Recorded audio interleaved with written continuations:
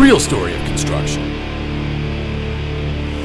Well, I started in the industry driving a delivery truck for a lumber company. Now I run a very large company in West Michigan. We build homes. We also do land development where we build the streets, run the infrastructure, sewer, water lines, build the roads, and parks and so on. Even at the high school level, just some shop classes. Can you learn? Can you get paid to learn? Can you advance your career? Can you advance yourself all day long in this industry? So you're constantly problem solving it. They're projects.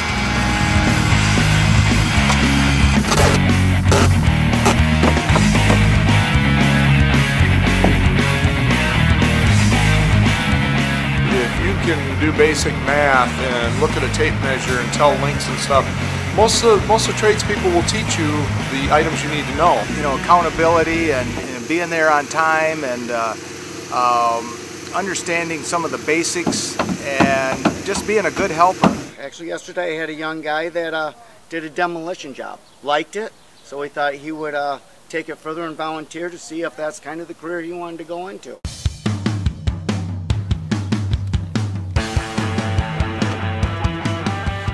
You have to adapt with the weather. I mean, you know, if it's hot out, you still have to work. If it's cold out, you still have to work. You know, everybody says it's so great to work outside, which it is, but you have your hot days and your cold days. It's kind of a joke, come deer season, our industry shuts down. Well, it's because everybody went hunting, and it isn't because the work didn't get done, it's they worked harder before or after and made stuff happen. We just try to help them get jobs and be able to make a successful life and do something, you know, with their life that they maybe never had an opportunity to do before.